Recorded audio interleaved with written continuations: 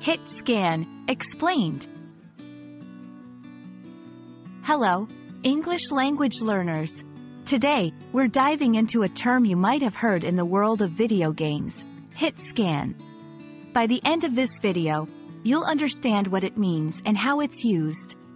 So, let's get started. Hit scan is a combination of two words, hit and scan. Separately, they have their own meanings. Hit, to come into contact with something quickly and forcefully. Scan, to look over quickly. In the context of gaming, they come together to form a specific concept. In video games, especially shooting games, hit scan refers to a type of weapon mechanism. When a player fires a hit scan weapon, the game instantly determines if the shot hits a target.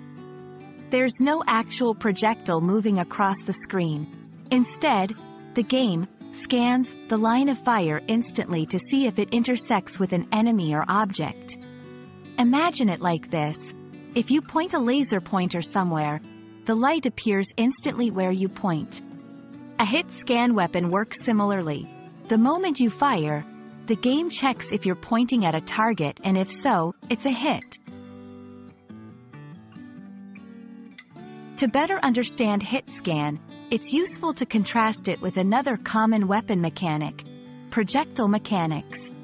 Hit scan, as mentioned, it instantly determines a hit or miss. There's no travel time or bullet drop to consider. Projectile mechanics. These involve an actual object, like a bullet or arrow, moving across the screen.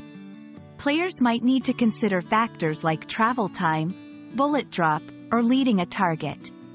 In short, with hit scan, if your aim is on target when you pull the trigger, you hit.